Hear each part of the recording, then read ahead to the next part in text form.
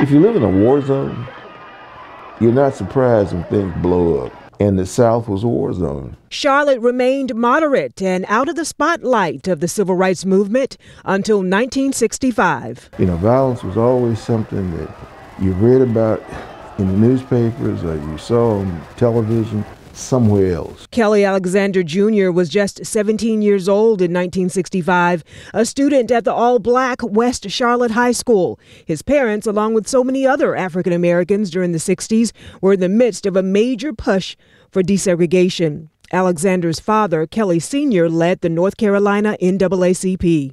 He was traveling, all the time, all over the place.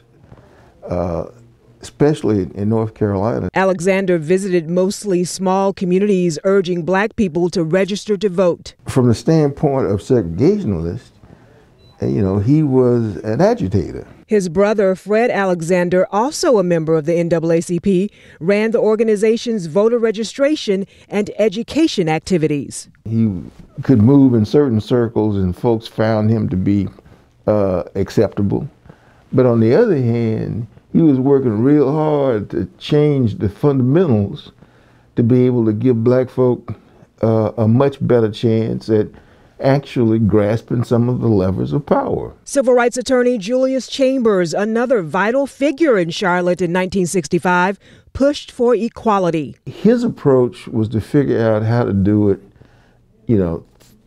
through the law, through the courts. And Dr. Reginald Hawkins, NAACP leader and visionary, known as the father of Charlotte's civil rights movement. Ran for governor at a time when that was unheard of for a black person to do that. All four men, NAACP leaders in Charlotte, making a loud noise for change. And people were listening. There was peace in Charlotte until one cold November night in 1965.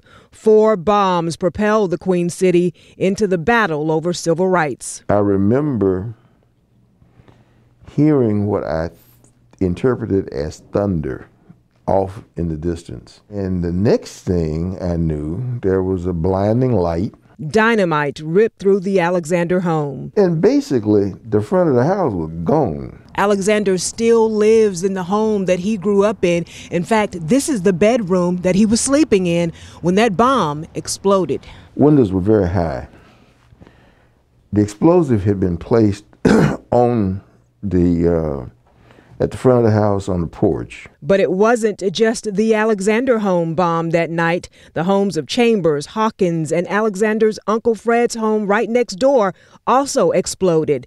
No one got hurt. Police began a lengthy investigation, and there was outrage from the community that something so violent could happen in Charlotte. More and more folks started vocally expressing the fact that the community needed to come together in solidarity. That was one of the reasons why the community started working to repair everybody's homes.